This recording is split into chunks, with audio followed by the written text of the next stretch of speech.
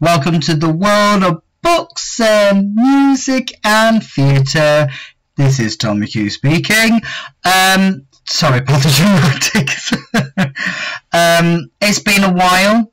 I'm not gonna lie, it's been a while since I've been doing a review album and all sorts. I have been ridiculously busy. I handed my dissertation in. I got an interview on Wednesday. So all of it is gone really well. However, as I've been really busy, I have listened to two artists. One is, for this video right now, is a full artist review, which will be a little bit longer. And I have got a next video from a friend of mine who is a singer, and he produced an album, an EP. So we'll review so his EP will be our very first EP. So, without further ado, let's get on with the album artists. I have created my own Twitter account. I announced it on Twitter a couple of days ago that I am reviewing as an artist request, not a request, but it is a request because it's myself. A request of the artist review of the most greatest rock group of ever, the Red Hot Chili Peppers. Yes! The reason why I chose them, because I've been a massive fan of their songs. When I used to listen to, when I was at school, I listened to Danny California, Snow, Tell Me Baby, What's Your Story? I've been a massive fan to them. I've been a fan with a couple of their songs like By the Way I'm Trying to Say I'll Be There, and another song I could not pronounce the name of, but we will do in this video, and also Californication. I'm a massive fan of the Red Hot Chili Peppers. If you don't know me on a daily basis, I absolutely love this band. I love their style. I love their compilation of funk and rock combined together. And if I ever get a chance to go see them live, I would love their concerts too. But they are touring, but the problem is it's super expensive because they're going on stadium tours. But I'm hoping if they will perform at Leeds Fest again, so I can get a chance to go see them. Even though I live in Nottingham, I can get down to Leeds Fest. No problems asked. So I always check behind me. I don't know why. So, further ado, I always do this. I like doing it. It's my own style of music reviews. Well, not my own style. I think other people do it, but I always do it anyway. I always talk about their discography. So without further ado, let's get into it. So they have their own self-titled album called The Red Hot Chili Peppers in 1984. Freaky Stelle as well in 1985. The Up-Leaf Mothro Party Plan in 1987. Mother's Milk in 1989, which is, this is the album cover. And this is another one that had a big massive breakthrough. I'm not gonna lie, but they had a big massive breakthrough with this this album precisely, and it's called Blood, Sugar, Sex and Magic in 1991. But they have released other songs like Give It Away, Give It Away, Get Away Now early on. I don't know if that's in Blood, Sugar, Sex and Magic, but we will look into it. I listened to all of their records, the whole discography, to review this this incredible band. One Hot Minute is another album in 1995. And then in 1999, Californication is another album they release. It's another big album, and there is a really great music video for the song Californication. By the Way is another album, 2002. And I mentioned this on TikTok. Also, I got a TikTok account for the YouTube channel. I mispronounced the name of this one, and I do apologise for big hardcore Red Hot Chili Peppers. I just missed the title of the album. Stadium Arcadium in 2006, and that is my first proper album of me getting into the Red Hot Chili Peppers. I haven't listened to their other stuff before this album came out. So Danny California, Snow, and Tell Me Baby were the main 3 songs that I enjoyed listening to, and they are a really, really great band. I'm With You in 2011, that's another great album. The Getaway in 2016, and then their newest album they just released this year in April, Unlimited Love. They are phenomenal. They have been going around for numerous years, since 1984. They have been an incredible band. The mixture of funk and rock linked together, they have their own style. It influenced quite a numerous of bands as well, like numerous of bands they inspired over the years while they've been together. I'll try and find out their influences are, because in Apple Music they have their own a playlist who they were showing artists that they were influenced by. Oh no, they didn't have anything inspired on, unfortunately. But their music reminds me so much of Iggy Pop. It just sounded that nice vibe as well, with the punk rock theme that happened in the 1980s, the mid 1980s.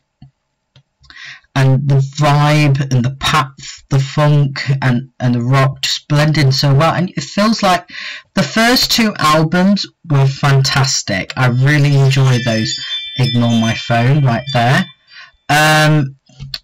I really enjoyed those first 2 albums because they have that very vibe. You're really into the party theme and the party scene and everything, and you just like really want to rock it out and everything else and enjoy this incredible California rock vibe theme of the music. I feel like every time I listen to the Red Hot Chili Peppers, it made me feel like I'm in the California partying with them. They did have a guitarist who left during, I think it's Californication album. When I was researching it, researching the group, and no. And yes, yeah, on.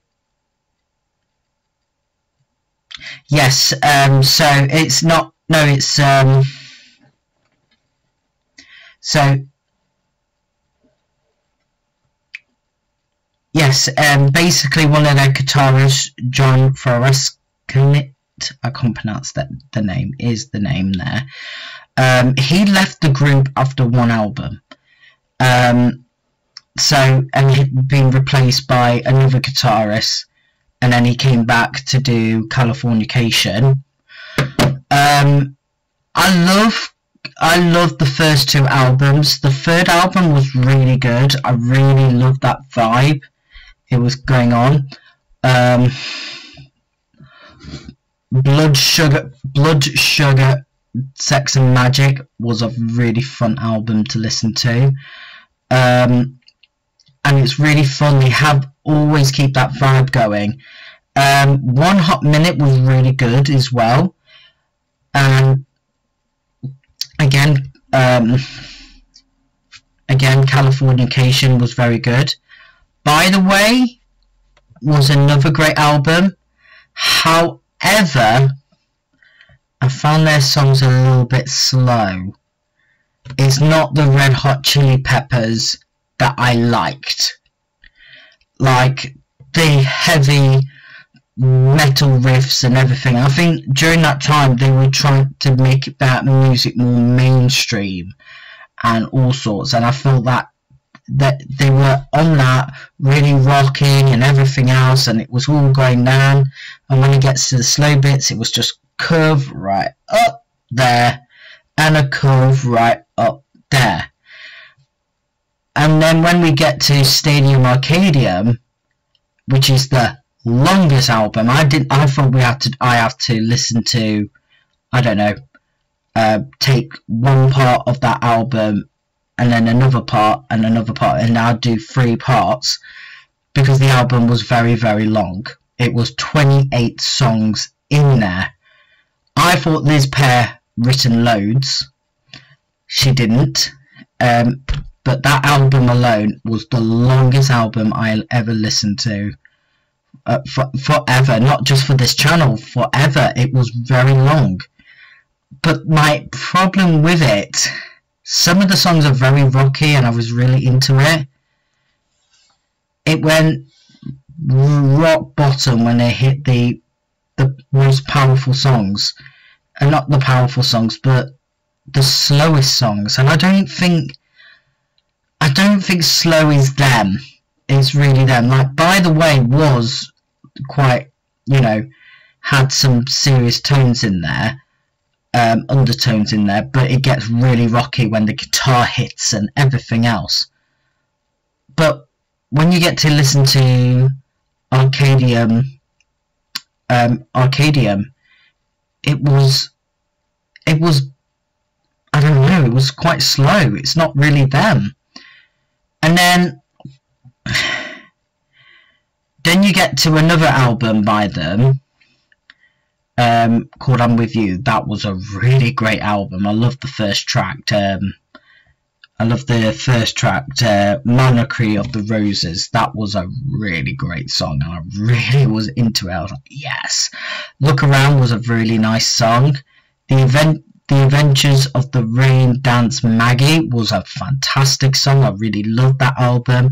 I really love I'm With You album. I don't know why I didn't listen to it. Bad McHugh. But it was a great album. It was a great album. Getaway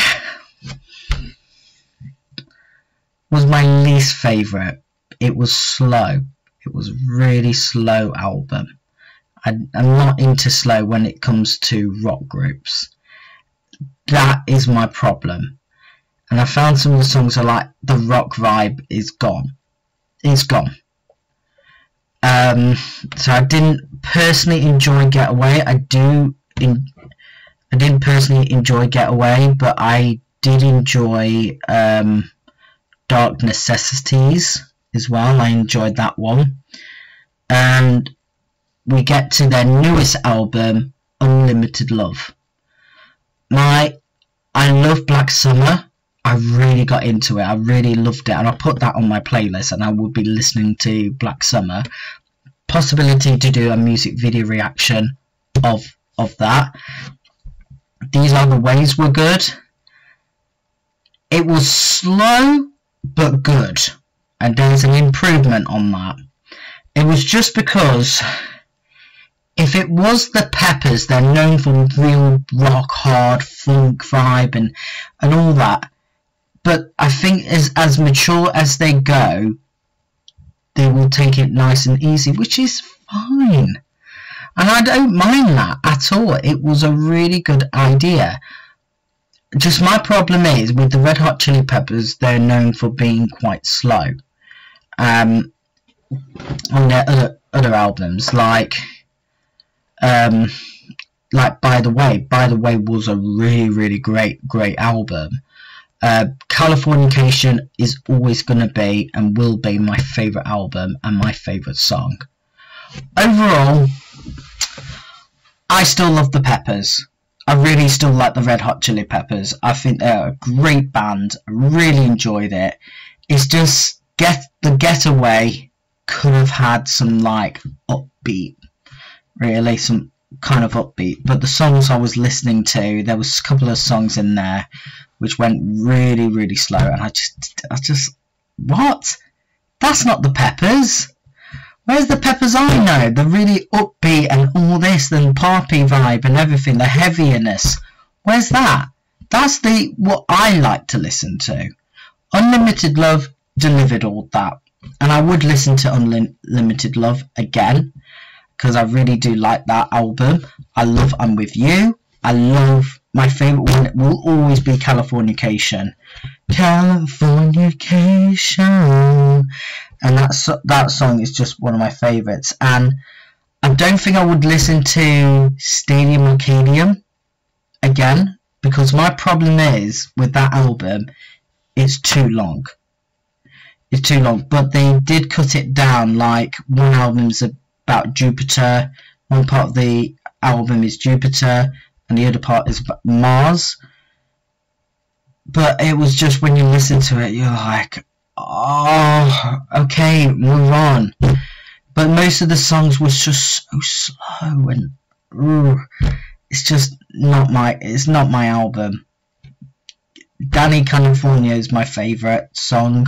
Snow and Tell Me Baby, that's nothing will change from those three songs. Those are the only best three. Not only because they released them, it's because they're brilliant. I'd love to listen to, like, I love to go see them live. I still love the Peppers, don't get me wrong, I still love them. I really do like their music. I love funk rock. Really, I really do love funk rock. I love it. It's just, I feel like they need to go back to the more heavier stuff, right? Their newest album for this year really shown that. They just need to try not do the slowest songs. But Unlimited Love shown slower songs, but they're more meaningful, and I really like them, and that's really good. I just didn't like Getaway. I thought Getaway was not the best album, and then they shown that they can be better and they can improve Unlimited Love, and that's my favourite, one of my favourite new albums they've done. And my absolute favourite, Californication. That is the biggest winner of that album, through far more. But with their other songs like Mother's Love, Mother's Milk,